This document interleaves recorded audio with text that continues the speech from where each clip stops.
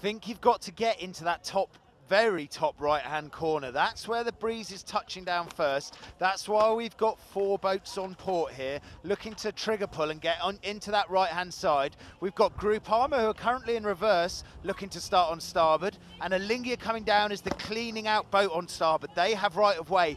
Everyone else has to bear away behind Alingia. Red Bull go for a big bear away. There's a huge crash on board. Red Bull slam into the side of Alingia. Good Lord, that was absolutely extraordinary. That was Alingia on starboard. Oh, Red Bull coming in. That is a big hole. The bow of Red Bull gone straight through the back of Alingia on the start line. We're looking on board. Everybody seems to be on the boat still. Everybody seems to be okay. We still have got a race coming on. We will get updates for you as soon as they come in.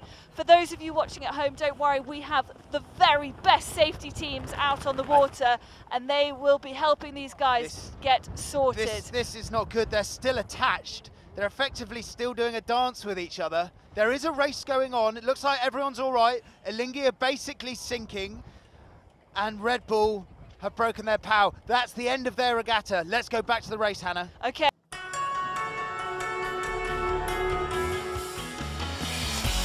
This is right on the edge for Extreme 47.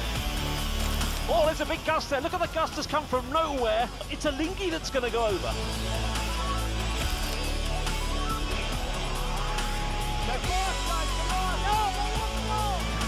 Big issue, big issue. Oh, massive crash. Oh no, Red Bull Extreme. Check this out, check it out. Oh my God.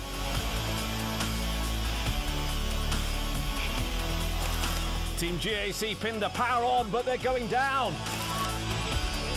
Oh, the wind has really increased. The bows are in, oh, they're over. Oh, just look at the crew members, they're trying to hold on now. And now bear away behind Team Extreme, but there's no room. Crash!